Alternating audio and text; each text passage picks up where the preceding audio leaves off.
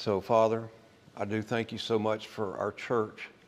I thank you for my pastor and father-in-law who's been so faithful.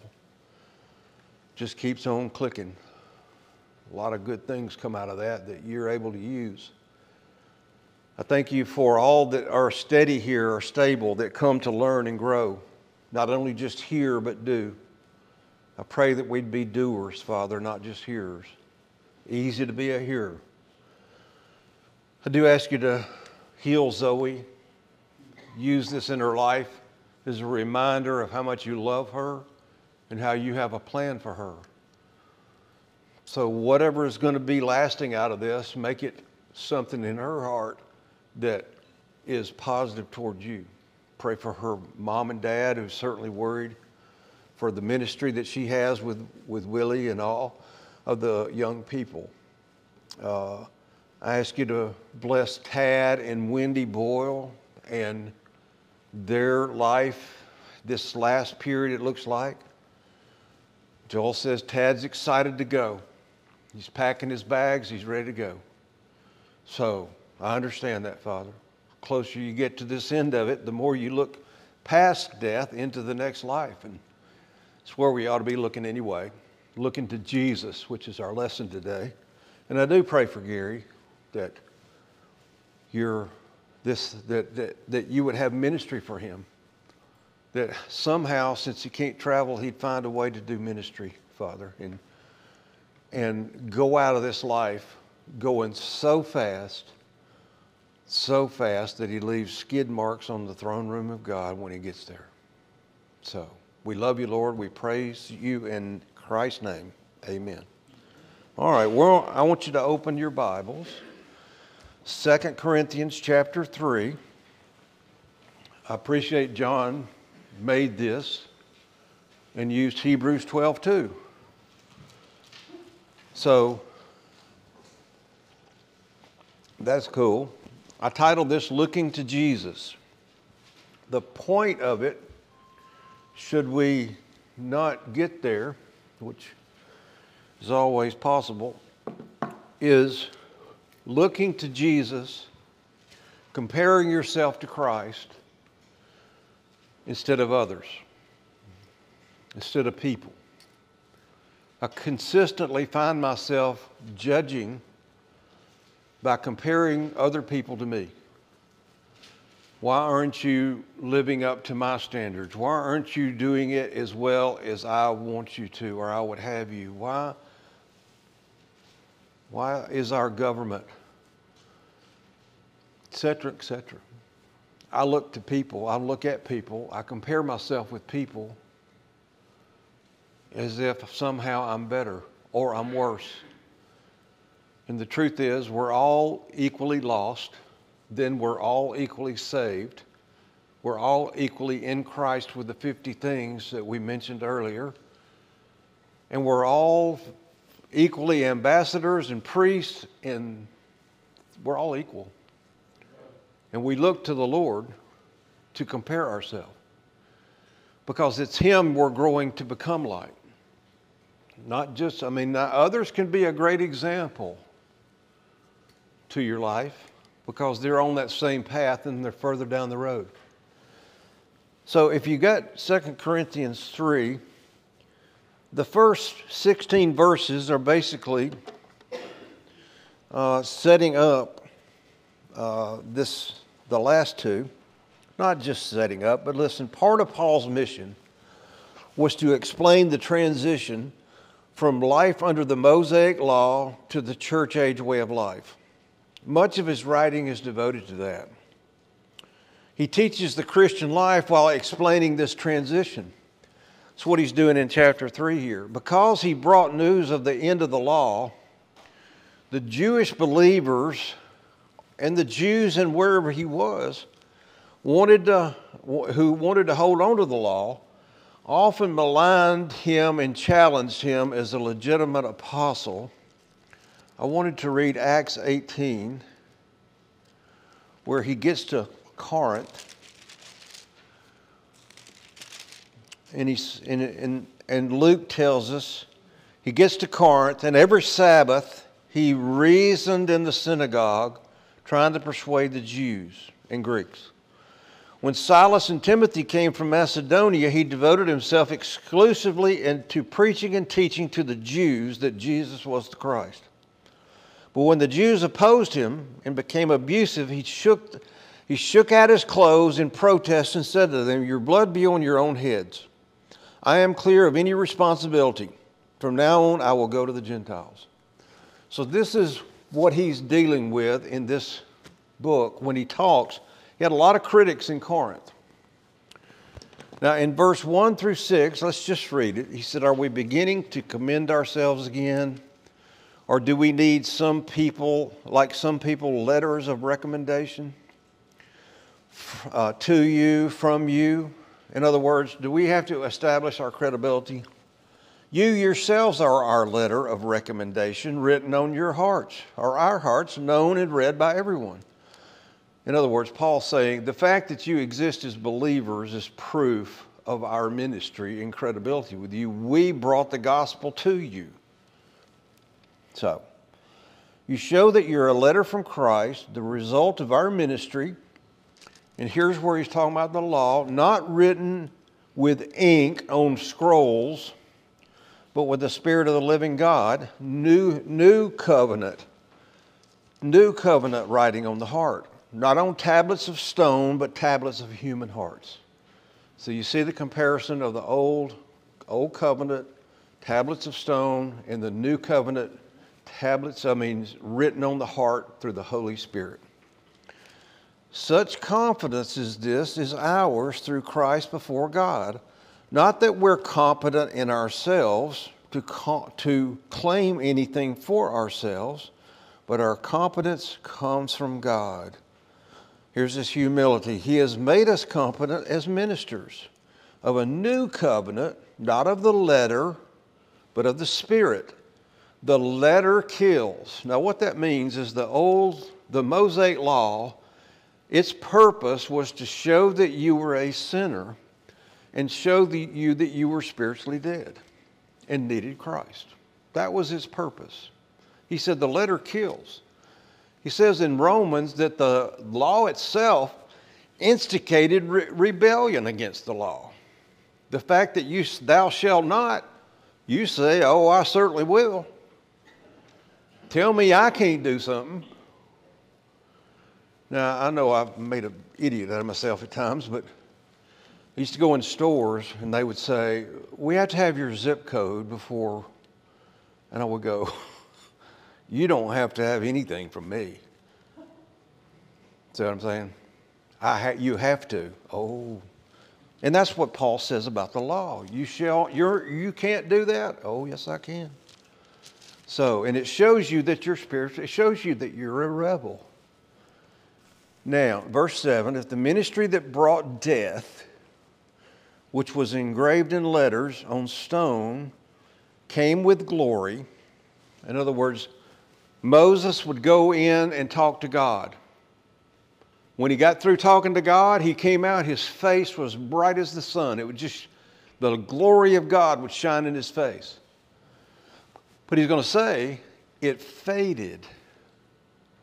After days, it faded away. That glory faded. You know why it faded? Because that Mosaic law was going to fade and die out. So Moses would put on a mask.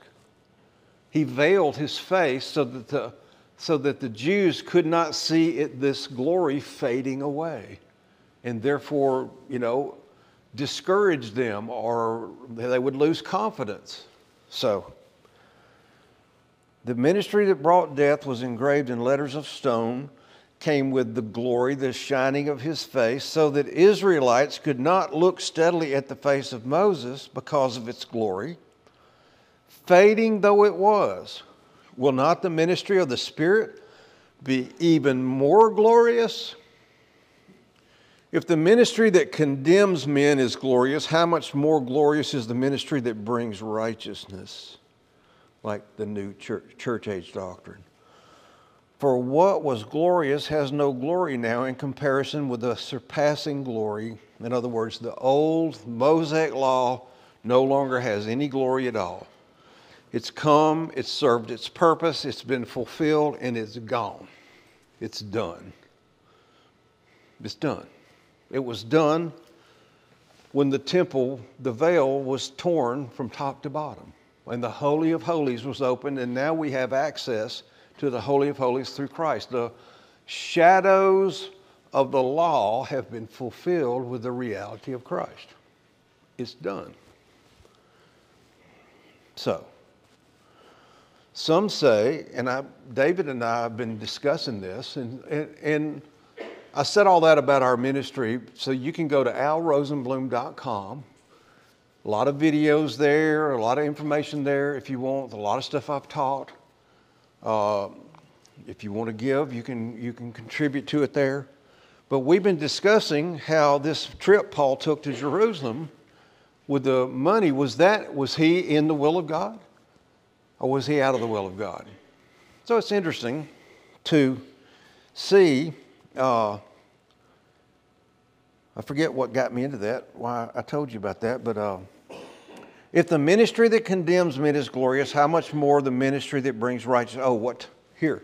When he went back to Jerusalem, the law's over with.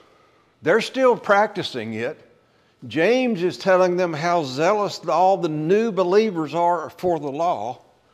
And he convinces Paul to go to the temple and perform a purification rite at the temple under the law. Now here's the guy that's been teaching that the law is finished. It's done its job. It's glorious. It was God's will, but it's done its job. Therefore, it no longer applies. He puts himself back under it. Maybe I'm wrong. I don't think so. But what glory has, it has no glory now in comparison with the new covenant. And if what was fading away came with glory, how much greater is the glory that's going to last? Therefore, since we have such a hope, we're bold. We're not like Moses, who would put a veil over his face to keep the Israelites from looking at it while the radiance was fading away. Now notice what they were looking at. Their minds were made dull.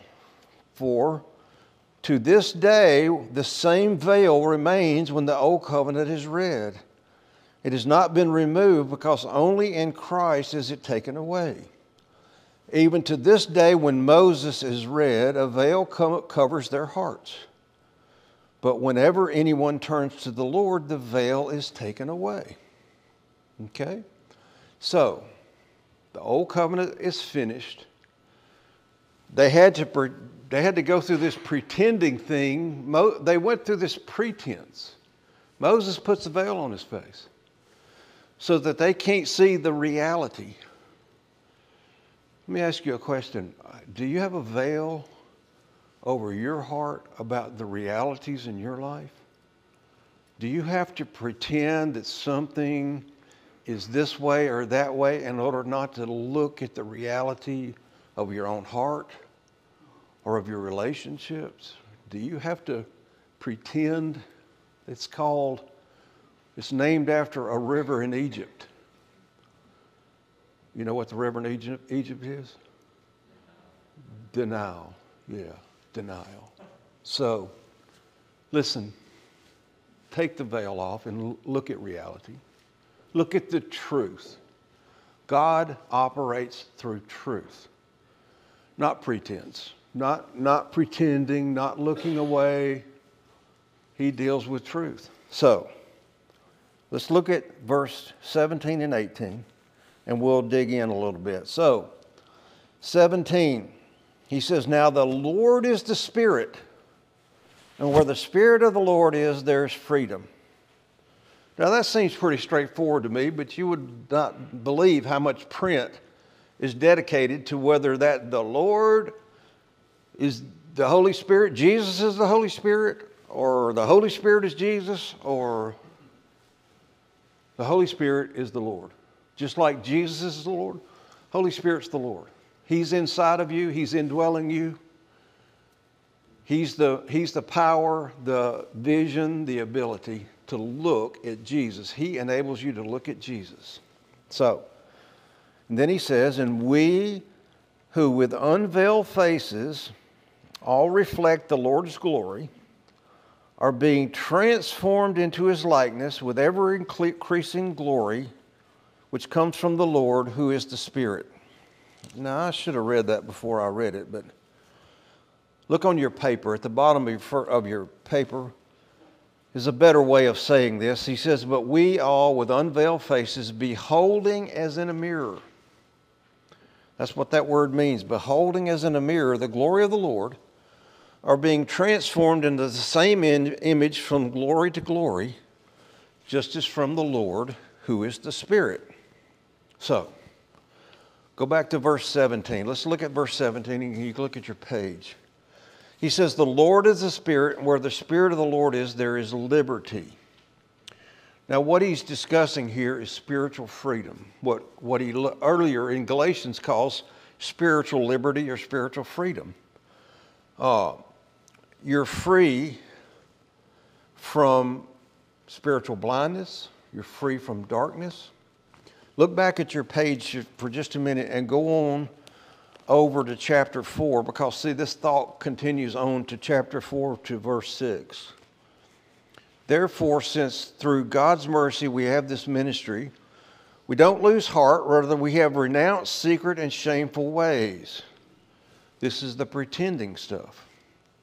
We do not use deception. We do not distort the Word of God. On the contrary, by setting forth the truth plainly, we commend ourselves to every conscience in the sight of God. And he says, even if our gospel is veiled. See, he's back to this veiled idea. It is veiled to those who are perishing, because the God of this age has blinded the minds of unbelievers, so they cannot see the light of the gospel and the glory of Christ, who is the image of God. So, here's the point. We've got to take off the veil and look at Christ. Because you're going to look at Christ in the mirror. Guess who else you're going to look at in the mirror? This is James. James says that, if you're a hearer of the word and not a doer, then you go look at your face in the mirror, and then you turn away and forget what you saw. You look at your face in the mirror and you see your inconsistencies and your hypocrisies and the fact that you desire the wrong things and you've attached yourself to the wrong things to get your needs met. And you see that, but you turn away and you go right about living the way you were. He said, a doer looks into the perfect law of liberty. Same word here, liberty. The Spirit gives you spiritual freedom. And this person becomes a doer. So we want to look into the mirror and become doers. Doers. So, verse 17 is mirrored in Galatians 5:1. It was for freedom that Christ set us free. Therefore, keep standing firm, and do not be subject again to a yoke of slavery, in other words, to the law. For you were called to freedom. Chapter 5, verse 13. You were called to freedom. Only do not turn your freedom into an opportunity for the flesh, but through love serve one another. So we've been set free, where the Spirit frees us from the sin nature. The truth of the Word of God frees us from the old ways of thinking. We've been set free. And now what we're supposed to do with this freedom is grow, develop the mind of Christ, the thinking of Christ, the living of Christ, to become like Christ to such a degree that we begin to have the same glory as Christ, that we reflect the Lord's glory so that others can see, not with a mask on, with an unmasked face, showing God's glory. But you have to get set free from this in order to fully devote yourself to the Lord. Because you keep going back, keep going back, keep going back. Just like me. So he says, prior to salvation, we were enslaved to the sin nature, the old belief system, the habits and patterns, seeking happiness from people and circumstances, focused on the things of this life. What Paul calls the flesh I've come to believe that we focus on sin. Listen, we focus on sin as if the goal of the Christian life is to not sin. I'm a mature believer if I don't sin. By not sinning, or by appearing not to sin, because I'm ascetic and moral, and I don't commit any obvious lascivious or clear sins, I don't sin a lot, I just live this moral life, then I'm being spiritual. Well, you may be filled with the Spirit, but are you growing? Are you pursuing a life of love? Are you pursuing the laying aside of your selfishness and taking on the generosity and love of the Lord? See, not sinning is like not playing the game.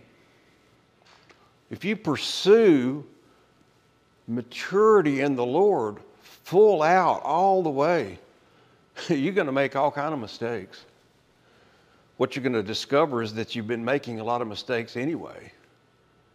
But you got to pursue the Lord. You got to pursue a love relationship with the Lord.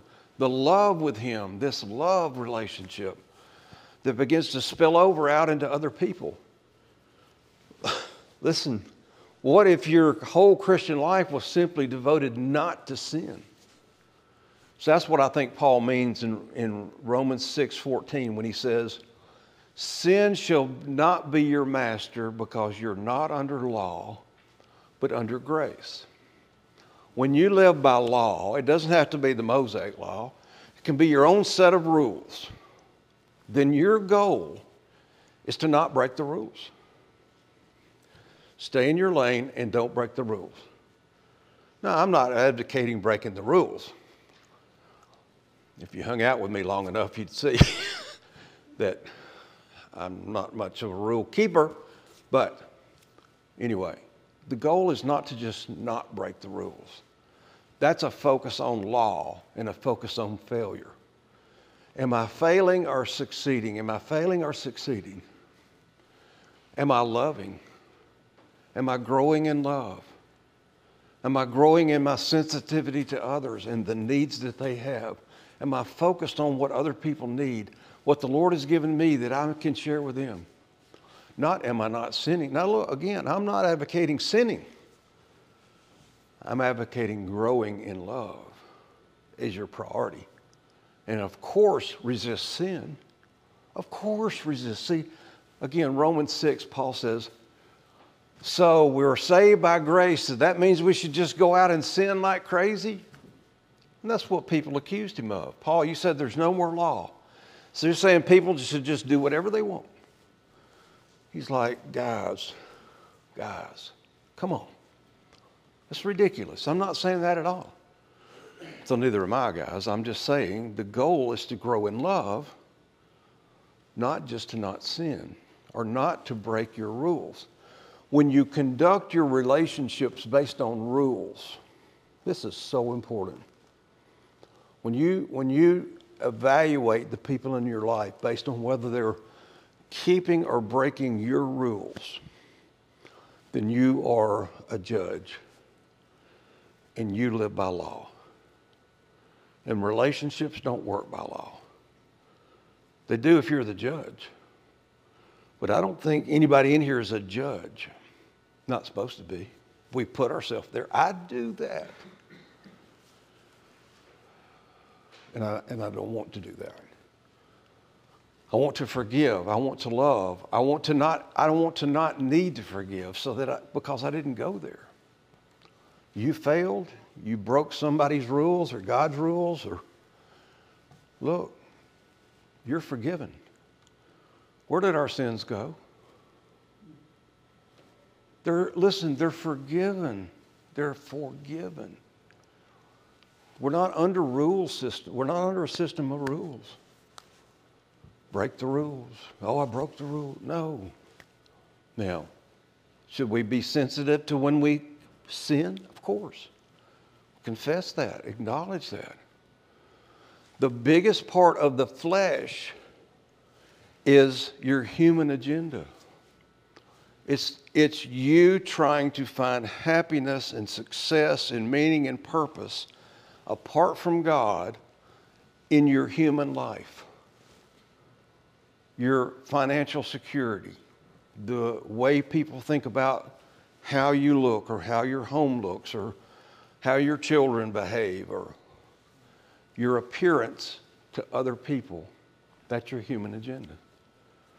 That's the biggest part of this thing, is you're trying to find your life in this life apart from God. I believe that's the biggest part of it, not whether you're sinning or not. Sin is something you're going to do. It's just part of your nature, your old nature. Now, you don't have to. Did you know that you could get filled with the Spirit right now and never sin again? Did you know that? You have that power in the Spirit to never sin again. Now, who's up for that? Any volunteers? Look, go at the Lord. Go after Him. Pursue Him. Come, try to know Him. Try to learn about Him. Try to understand what He's telling you, what He's teaching you, what He feels about you, what He wants with you, not from you, but with you. See, this is a love relationship. I believe that's what Paul is saying. Part of it. In verse 18, with unveiled face, that means anakalupto, means having, it's a perfect passive participle. The veil has been lifted and permanently removed. That's the ministry of the Spirit. Then he says, beholding in a mirror, kata patrizomai, it's a present middle participle, while observing. And then he says, metamorphao, present passive indicative. We're being transferred. So the veil's been removed, and while you're looking at the Lord in the mirror, you're being transformed. While you're looking at the Lord in the mirror, where's the mirror? What is the mirror? Anybody? It's the Word of God. The mirror is the Word of God. That's what James tells us. You look in the mirror and you see the perfect law of liberty. The mirror is the Word of God. So you look into the Word of God and you look at Jesus and then you look at me and you go, whoa, I don't look anything like Him. I'm in a very distorted, ugly looking picture of Him. So I want to become more like Him. So I keep watching Him and I keep comparing myself to Him. How do I treat my wife? I compare myself to Christ. How do I treat my fellow believers? I compare myself to Christ. You know, what is my attitude toward all the adversities that are coming? I compare myself to Christ. Not other people. Not other believers. Not even myself.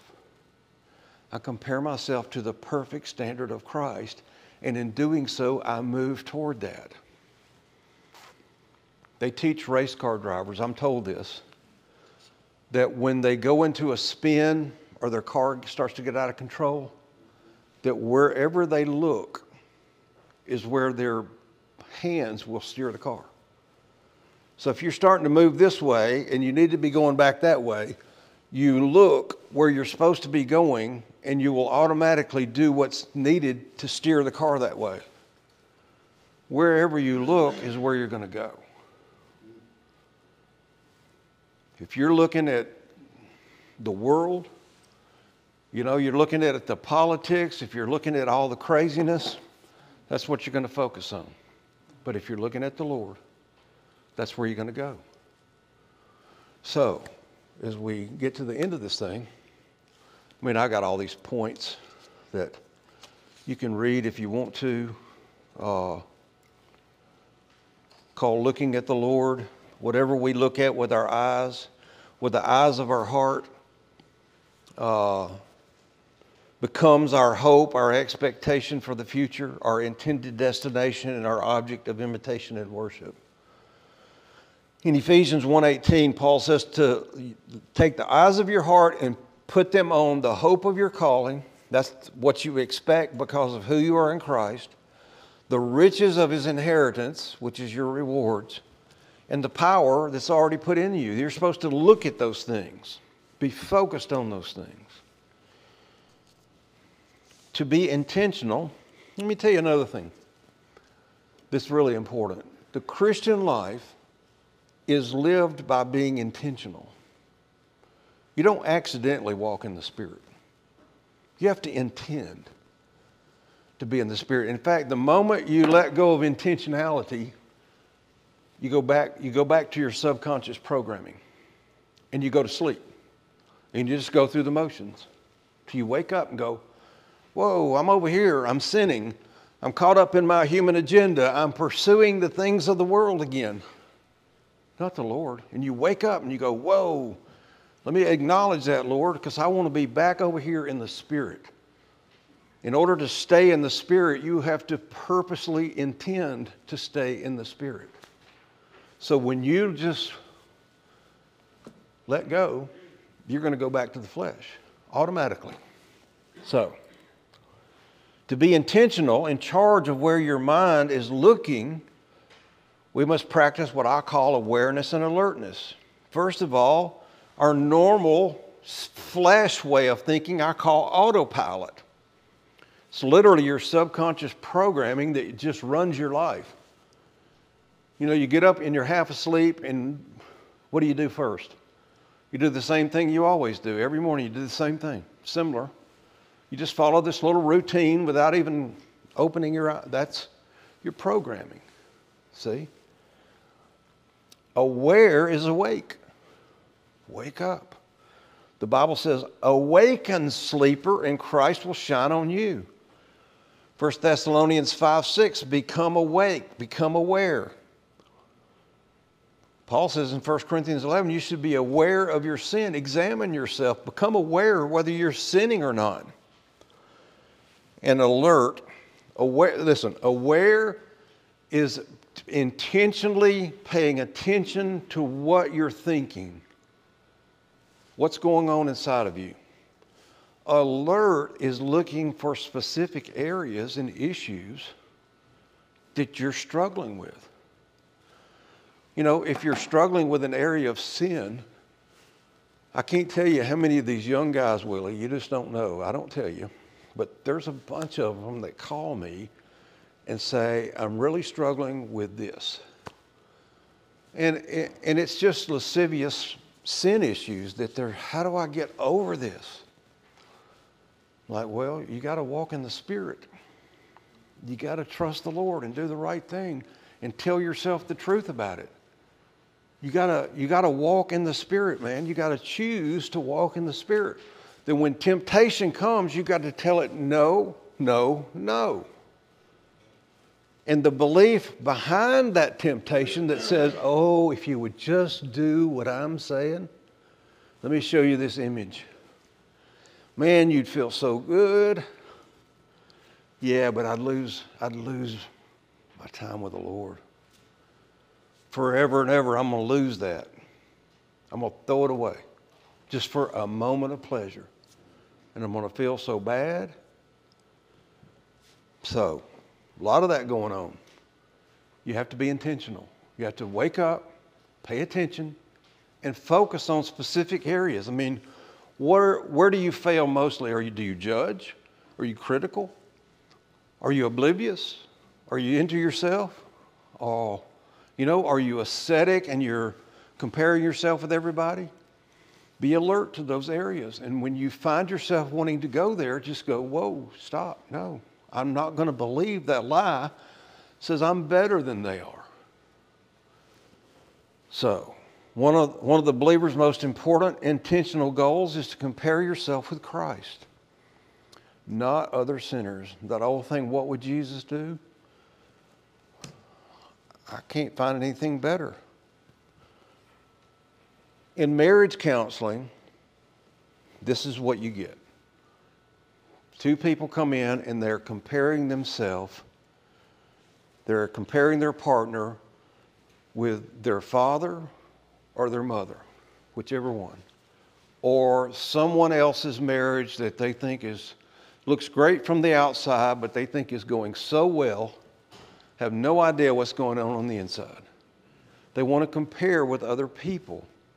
Or listen, the favorite comparison is with a Hollywood movie. When is he going to come in and sweep me off my feet and carry me into the castle? And when he rides up on his horse, the horse is not going to leave anything behind. Anyway, it's just we imagine life better than we have it. And we compare what we have and the way the others are acting and treating us, thinking about us. We compare that with some standard. If you're comparing it with Christ, if you're comparing yourself with Christ, and listen, not comparing your mate. I'll say this and I got to quit, but young couples come in and they're Christian and they say, what does the Bible say about what you're supposed to be doing? Talking to their mate. What does the Bible say? You're not doing that. You're not living up to that at all. You're not even trying to do that.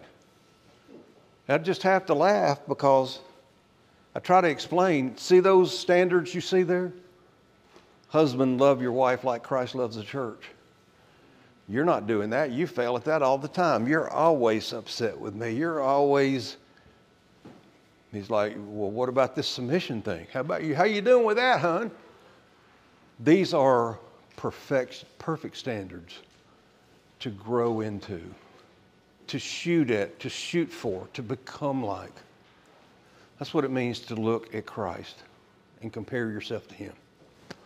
Father, I thank you. I pray that this lesson is helpful. It is to me. I pray that you, Father, help me not to judge.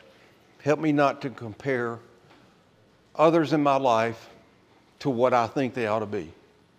To accept them as they are. Pray for them to grow.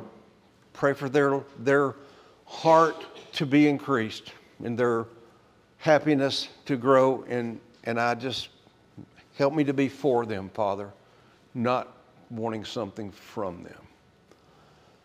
Again, I thank you for our church. I pray for Zoe, Father, that you'll heal her body. And we pray all this in Christ's name. Amen.